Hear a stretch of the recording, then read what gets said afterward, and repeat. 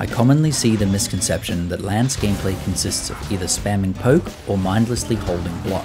While this may have been partially true in the previous game Monster Hunter World, Rise gives us a much better means of skill expression as Lance mains in the form of Insta-Block.